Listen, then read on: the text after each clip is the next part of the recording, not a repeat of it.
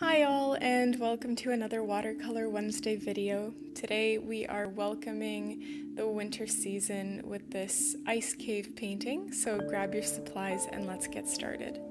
So I opted to tape the borders of my watercolor piece of paper as I always do using Scotch tape. This just allows for a clean and crisp look once we are finished the painting. And then you want to quickly sketch your painting. So I just took a pencil and drew two jaggedy lines on opposite corners, and this is going to represent my ice cave, and then I also drew some mountains in the background and sort of a horizon line. And once you have that in place, you want to start painting the sky. Now, what is really important in this particular painting compared to other watercolor paintings or my other tutorials is that you want to be very detailed with the borders of your ice cave. So we're basically painting everything but the ice cave first, and you can see that I painted the sky there using a few different hues of blue, and I made sure to make those edges really clean and crisp and sharp. And I'm gonna do the same thing with the mountains, the borders that touch the caves, as well as the snow on the bottom that you just saw me paint. The snow is later going to turn into water because I decided against my initial idea, so you can ignore that part for now.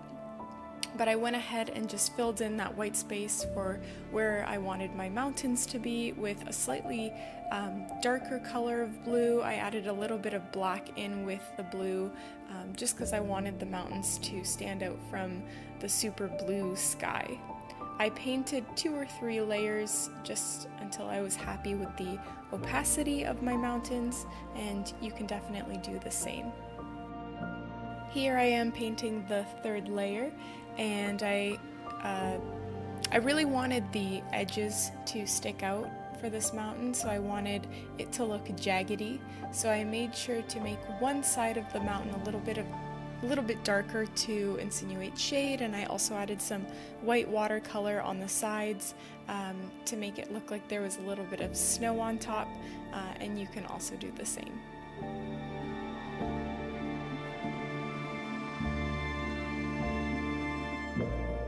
Okay, so now comes the really fun part. You want to make sure that what you have painted so far is completely dry.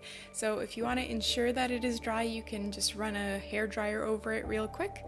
But you are now going to cover the white portions that you left, basically the ice cave portions. You're going to apply a thin layer of water, and you can go over it a couple of times just to make sure that the water layer is even and you don't have pools forming anywhere. And then you're going to take a light baby blue color and you're going to apply it all over that white space, making sure to leave a tiny little border of white on the edges.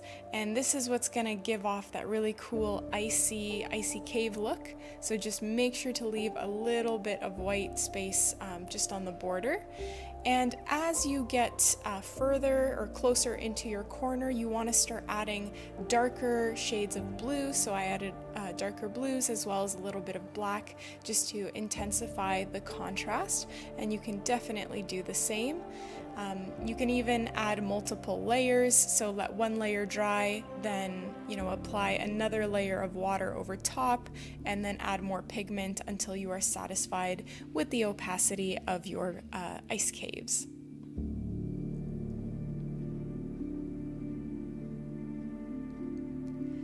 See, I wasn't really happy with how this painting was turning out. It just looked way too blue to me and plain, and I was almost going to throw it out. But then I'm like, nope, I'm going to finish it because this happens every time I think my painting looks horrible. I just paint it with, I just paint it until the end and it ends up usually looking really nice. So here I decided to change the sky to sort of a galaxy pattern. So it's going to be nighttime in this photo. And I added different colors, so some blues and purples and deep reds, just to, you know, achieve that galaxy look. And I was really detailed here. I made sure to outline that border of the ice cave really specifically, and I've linked the brushes that I use in the description if you want to purchase them and add them to your collection. I'm using, I believe, the size 1 Grumbacher here, but it's in the link in the description. And this just helped me have a little bit more control, because the size 14 brush that I was using before was a little bit too big to achieve the detail that I wanted. So what you didn't see me do is turn the snow into basically water, and making the water reflect the colors of the sky. And I also took some white watercolor from a tube, and I just made the edges of the ice caves a little bit more jagged and sharp. You can use white acrylic paint, which I ended up using later on. I went over it again with white acrylic paint, just because I wanted it to be a little bit more flashy, a little bit more bright, to make the icy cavey look a little bit more realistic. Once that had dried, I decided to add some pine trees to the bottom portion of the painting. I added little black outcrops as well, just to make it look like the trees weren't floating in the middle of nowhere, and I painted on about 6 pine trees. I also added some pine trees in the background at the base of the mountain. I used my size 1 Grumbacher brush again, but I also have a quadruple 0 brush by Winsor & Newton, which I've also linked in the description. I use that brush most of the time when I'm doing very, very fine detail work. Most of the time it's actually when I'm painting pine trees. So take a look at that if you're having troubles with getting the really fine details. I also splatted some white acrylic paint onto my sky so it looked like there were stars in the night sky, and I just did this by watering down the acrylic paint a little bit. I wasn't quite happy with that ice cave opacity yet, so I added yet another layer of water and then intensified that color gradient. So I added even more baby blue and darker blues and some black in the corners, just to make it really stand out and pop.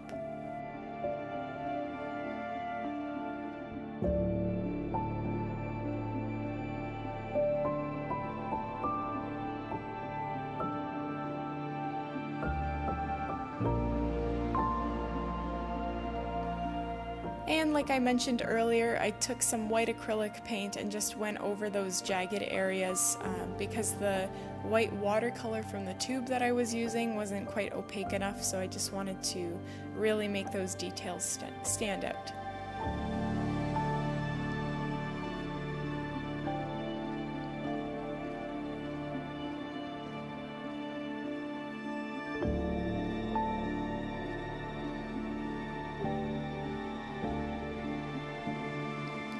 And we are all finished, so peel off that tape if you opted to apply tape at the beginning of your painting, and we are all finished. Thank you so much for watching my tutorial. Don't forget to check out my previous video, subscribe if you want to see more, and like this video. Thank you so much.